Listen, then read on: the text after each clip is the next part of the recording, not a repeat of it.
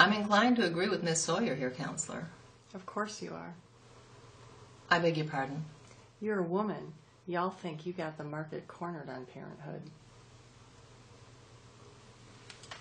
Are you suggesting that my gender makes me incapable of the impartiality that is my responsibility and duty as a judge?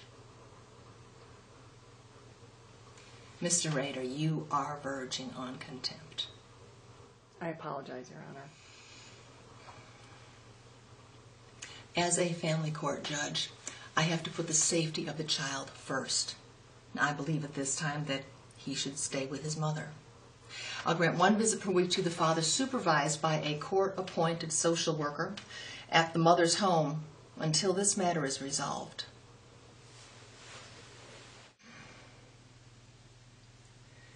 Mr. and Mrs. Benjamin, counselors, I am not here to rule on matters of crime and deceit.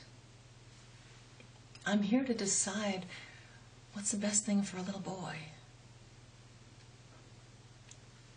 The child comes first, ahead of any bitterness.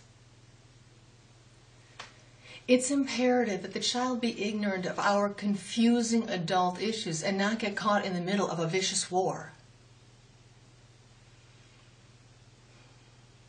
Now, in light of what I've heard today, I'll be ruling in favor of the father, Cole Benjamin.